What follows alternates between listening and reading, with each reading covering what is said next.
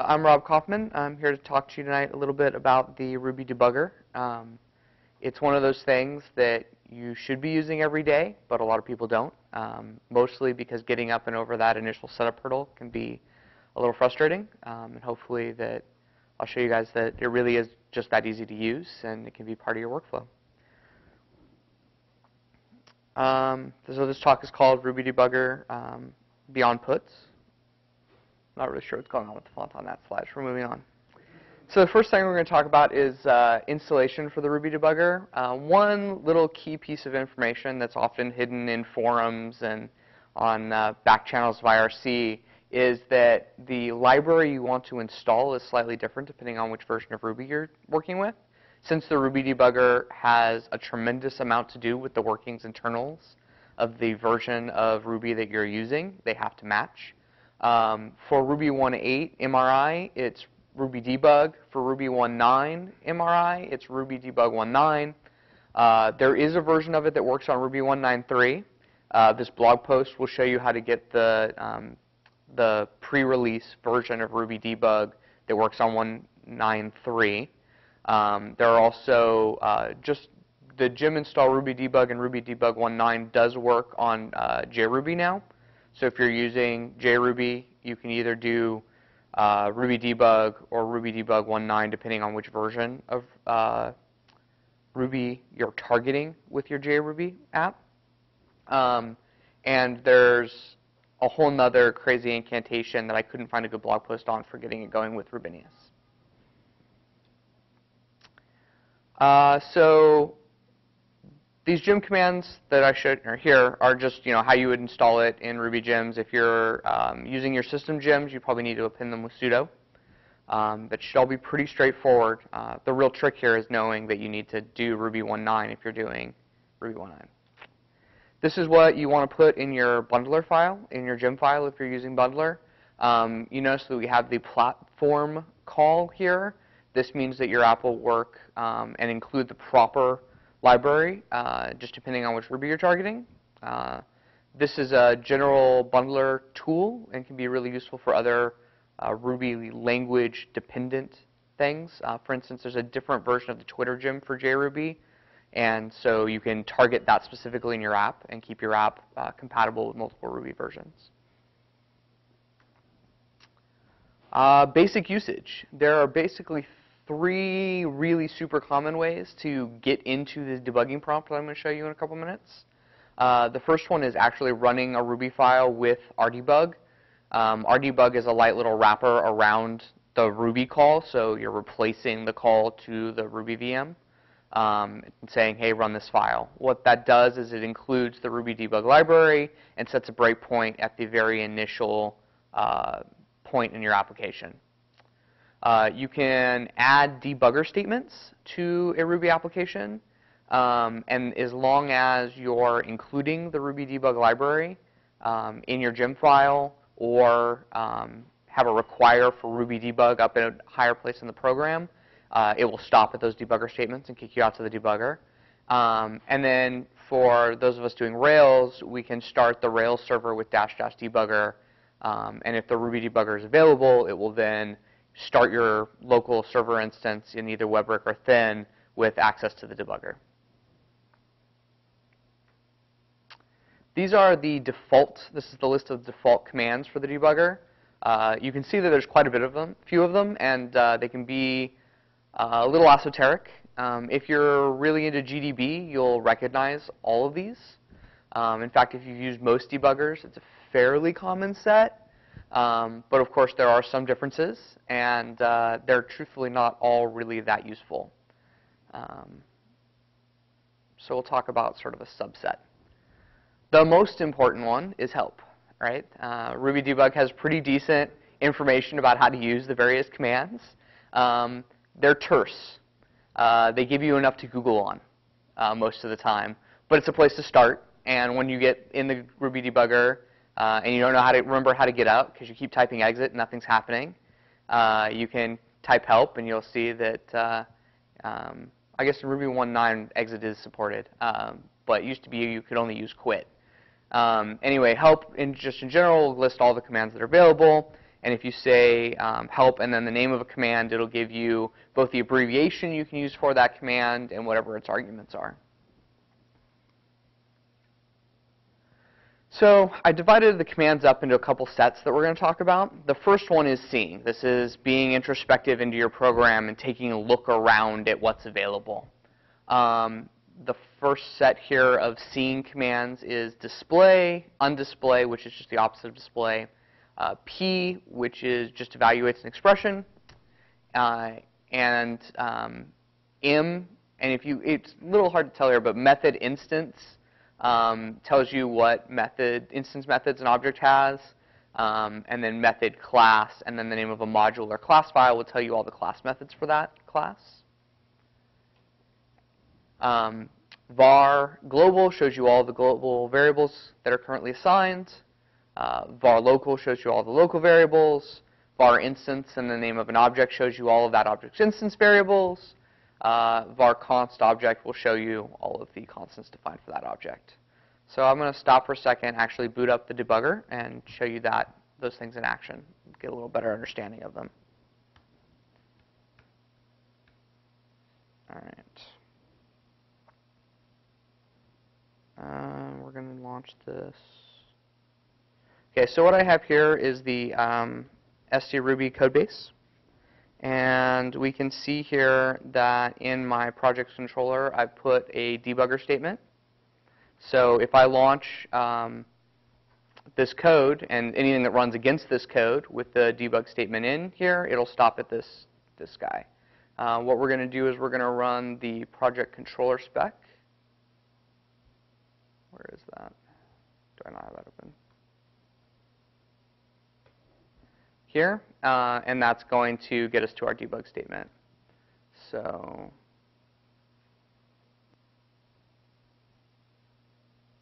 let's see, am I in the right place? Yes.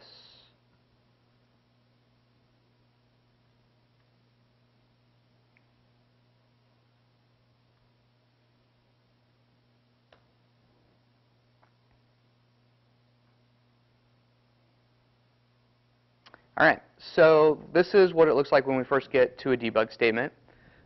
We can see that it's shown us where in the code we're located. We can see what file we're in. We can see basically where we are. And we can now sort of take a look around and interact with this program.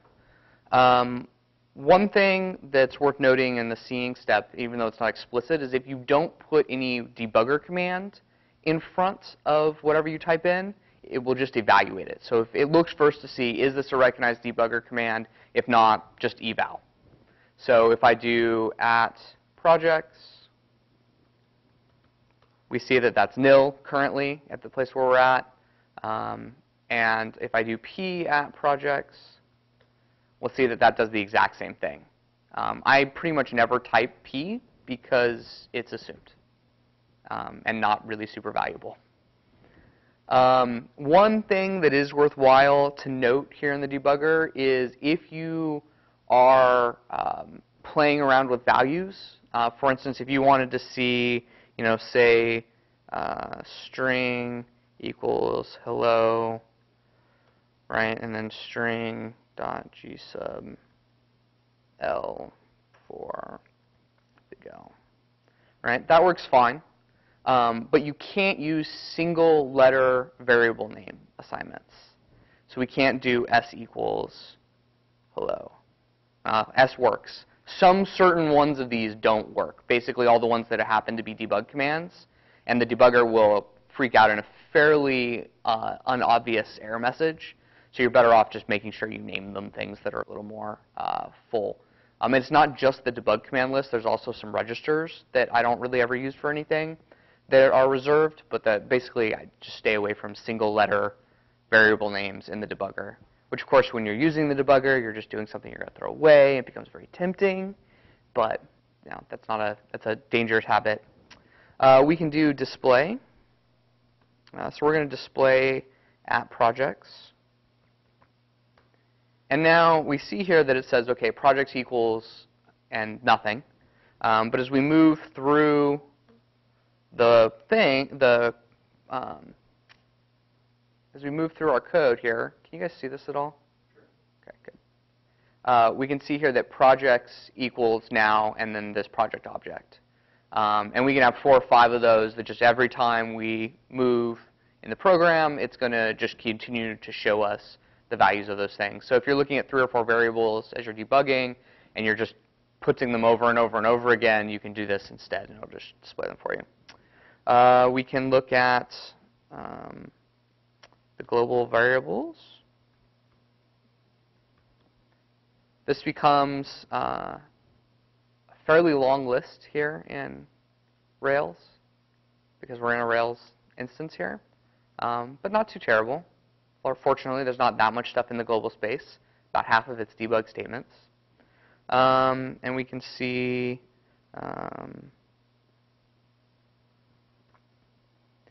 oops.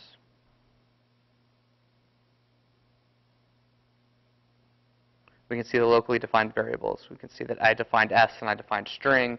Otherwise, there really isn't anything going on here. So that gives you an idea of how those things work. And just to show you method, I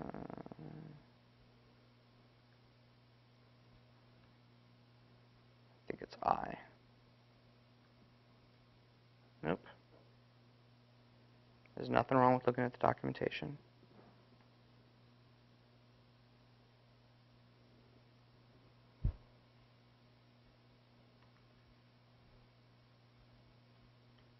There we go. And we got a list of all of the methods that are defined on this array.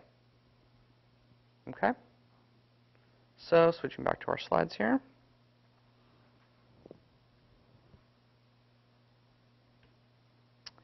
The next piece of information that you need to know for working with the debugger is how to actually move through the code.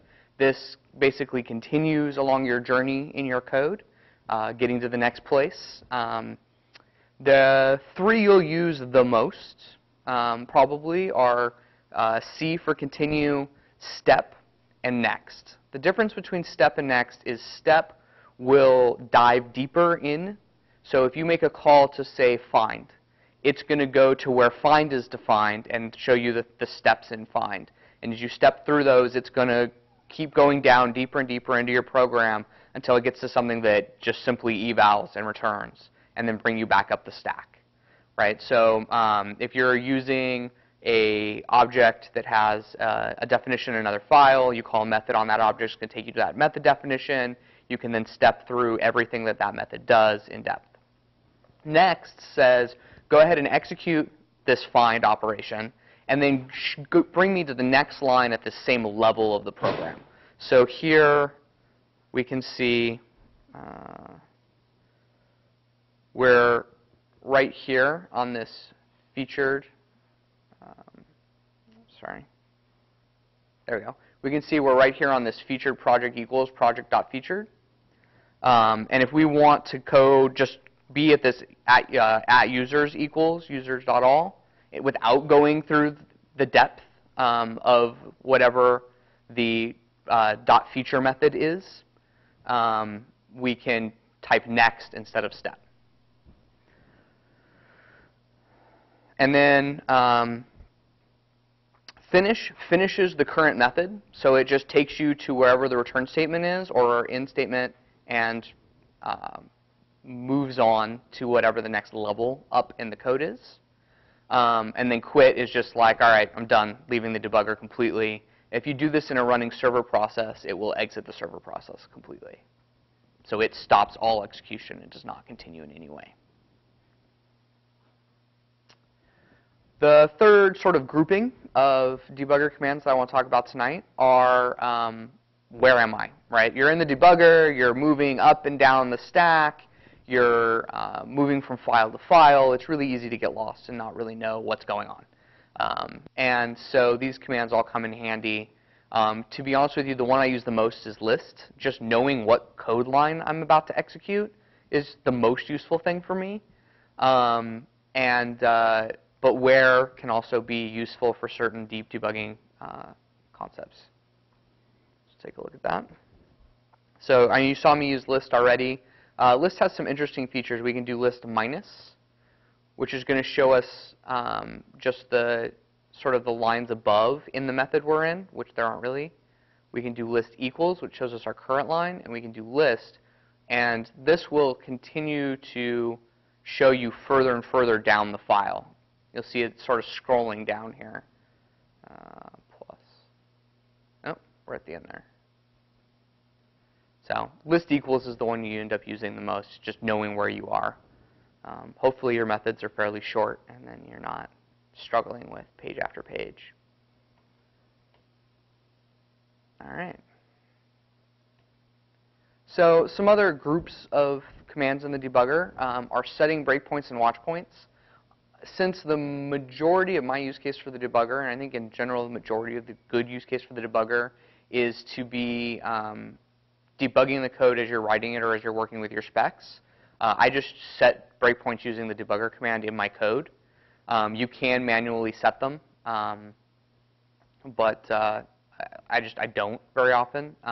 It's a fairly powerful syntax, so you can set a breakpoint based on the name of a method, an object, the line number in a file, and in reference to your existing context. You can say, I want to break in 5 lines.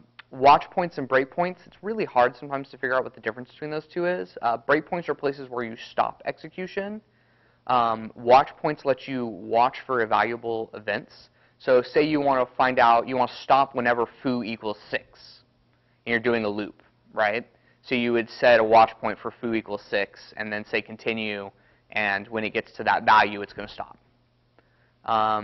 And then the other set of debugger commands are the thread manipulation commands, which are pretty obviously for manipulating various threads and using the debugger in a threaded Ruby situation.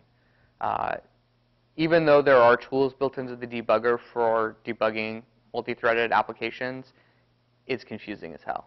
Like, it's really hard to keep track of what's going on. On the other hand, when you have a race condition in your threaded application, this is one of the only definitive ways to really find it. So if you're doing a lot of multi-threaded Ruby, this is a really valuable piece of the debugger to get familiar with. So a real common situation is if you're running either POW or Passenger or some other server-based, either Sinatra app or other rack-based application stack, Rails also. And there's this really cool tool. There's like 4 or 5 tools that solve this problem. As far as I know, there's only one that does it well. It's called rack debug. You can see that $D actually has 2 other cracks at this solving the same problem, and this is the 3rd one and the one that's actually maintained. It's really easy to get up and running in your application. You add rack debug to your gem file, or if you're using the old style config.gem commands. And then in your development.rb, you require rack debug and set rack debug as your middleware. There's a difference in Rails 2.3 versus Rails 3.0 and 3.1. It used to be that middlewares were declared as strings, which you can see here in the example, and now they have to actually be, you have to send in the actual classes themselves. And then you need to require the rake tasks in your rake file, which there's only one rake task. So once you've done those things, you restart your passenger instance, and then you start rake debugger. And I'll show you how this all looks right now. So we see here that we have the SD Ruby app. Make that the right size here.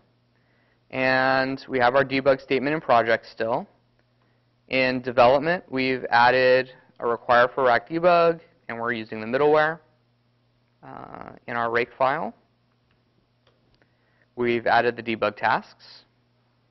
And in our gem file, we have rack debug. One thing in my talk earlier, I talked about using the platform guard. If you're only targeting a specific Ruby version, you don't have to have it. It's not required. It is, however, good practice. So now all we need to do is exit this debug session. We can see here that we can restart Passenger. Now we need to go sort of start the Passenger instance. I know I'm not on the internet, but you can still render that page.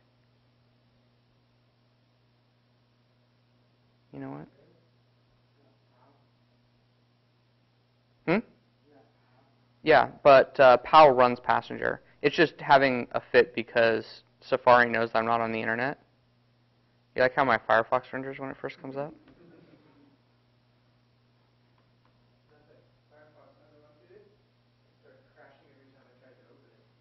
That's awesome. Well, this is just a remnant of being on another monitor. Don't get smart with me. Remember a couple minutes ago, Chris, when we were talking about the rule of live demos?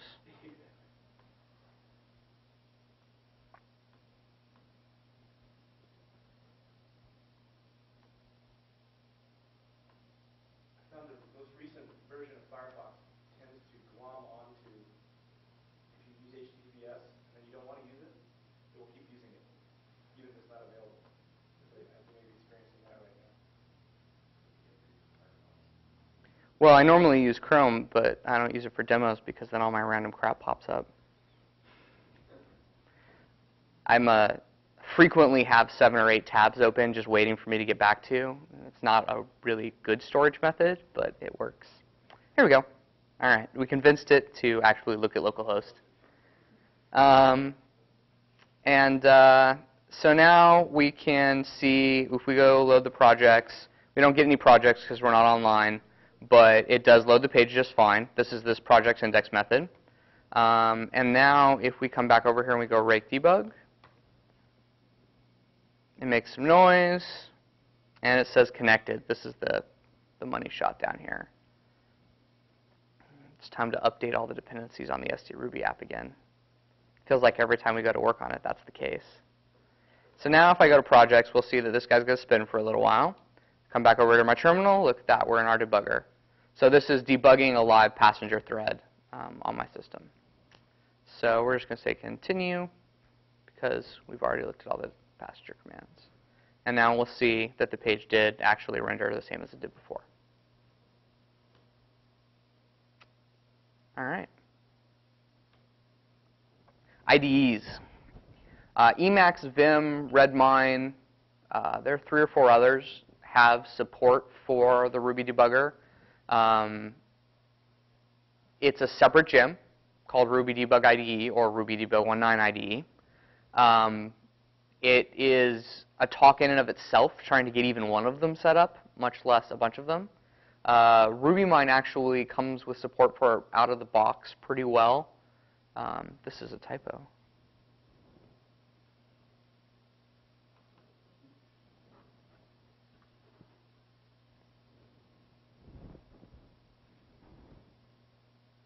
Oh, that's awesome.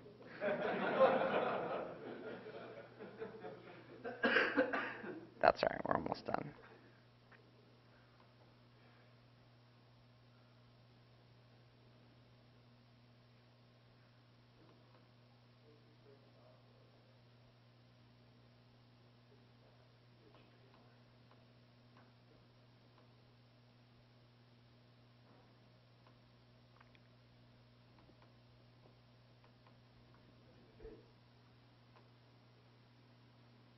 Okay. Ta-da! All right. It's not Friday yet, so I can't update LibreOffice. I'll do it tomorrow. Anyway, so the RubyMine actually has a pretty good default setup that allows you to use the debugger, and it works just like the Eclipse debugger or some of the GDB style debuggers that I've used in the past, where you click on the side and it puts the little red stop sign. The debugger and JavaScript debugger in Firefox and Chrome work the same way.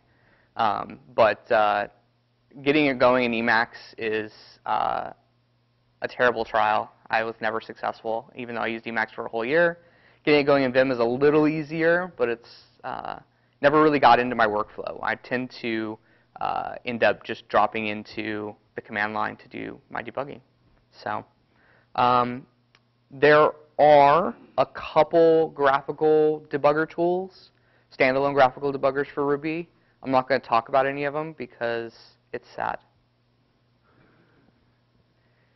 Next steps. There's a pretty good Rails guide on using the debugger in Rails, if that's your poison. The documentation is pretty thorough. It talks about a few Rails-specific kinds of tasks that you might want to do with the debugger. Mostly, it just shows you the things I already showed you, but it's worth taking a look at. Another tool that's more recent on the landscape is called Pry. And Pry has some really fantastic debugger integration. You'll recognize all the commands. They make it sound like they just invented all of them, but they're just the Ruby debugger. It's a replacement for IRB that has a lot of promise and is pluggable and does some really cool things and is worth taking a look at to get color, syntax highlighting, and all the bells and whistles that you might want in an IRB session and in your debugger. And I like the idea of having that all be one set of tools, so I'm not trying to remember what the difference between IRB sessions and debugger sessions are, because that can be a pain. All right, that's it. Again, I'm Rob Kaufman with Notch 8, and we are looking to bring on some new clients for our consulting company. So if you're looking for work or have work you're looking to get done for quality Ruby and Rails consulting, let me know. Any questions?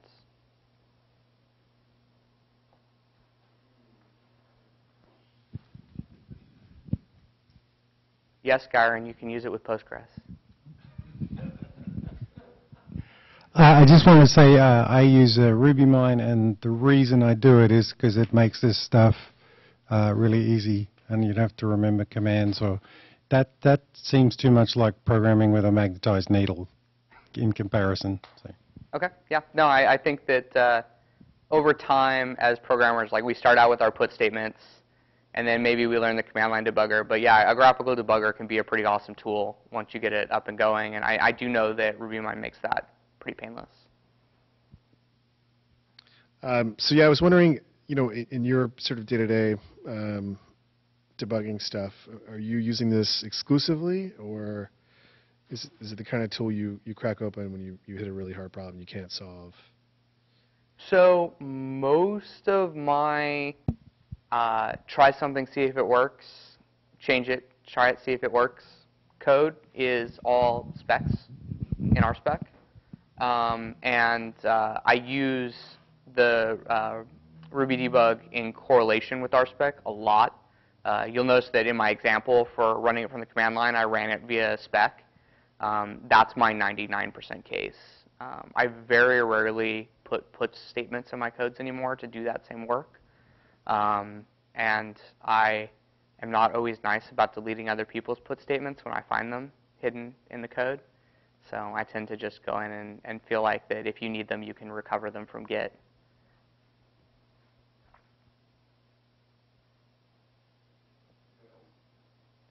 By the way, there is a set of scripts out there I didn't put a link to that check your code for debugger statements before you can commit and stop you from committing them. It's kind of nice, Got to remember to tidy up after yourself.